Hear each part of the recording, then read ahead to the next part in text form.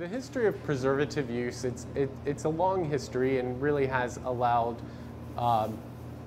people to formulate dog foods that they could produce in bulk that required minimal handling or refrigeration or those sorts of things. So on the surface, preservatives appear to be very useful and beneficial in the sense that we can have a large volume of dog food that we purchase at a cheap price, doesn't require special handling or special refrigeration. And so on the surface, it all sounds like this is a really good thing. But we're learning as time goes by. We've had several outbreaks of preservative-related disease, both in humans and animals.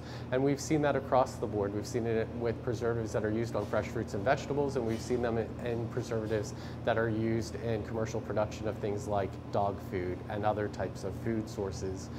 The acute toxic, whenever a preservative makes it into the food chain, it goes through some research to verify that it isn't acutely toxic, either to laboratory animals or to the animals that it's ultimately going to be fed to, or to people if it happens to be a human food. These sorts of studies look at acute toxicity. They look at different dosage ranges and they look at the effects acutely after maybe 1 or 2 exposures. But the chronic studies and so most of the preservatives that we use in commercial pet foods have undergone some scrutiny and have been verified to be, maybe they're safe at the dosage that's used in the manufacture of the foods. But what's lacking sometimes is what happens with a lifetime accumulation or chronic dosing of some of these preservatives. We actually don't know what the full ramification of eating preservatives throughout a dog's lifespan. We don't know what that can actually cause. We don't know that for humans either, for many of the things that are in our foods. And there's more and more evidence that's indicating that they are associated perhaps with chronic diseases.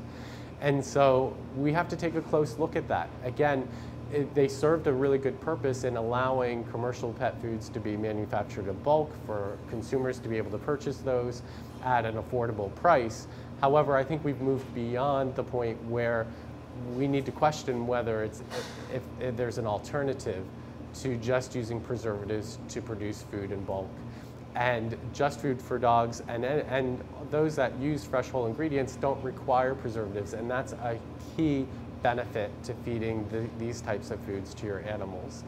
Again, it's not worrying about the acute toxicity, but the lifetime accumulation is something we should all be concerned with.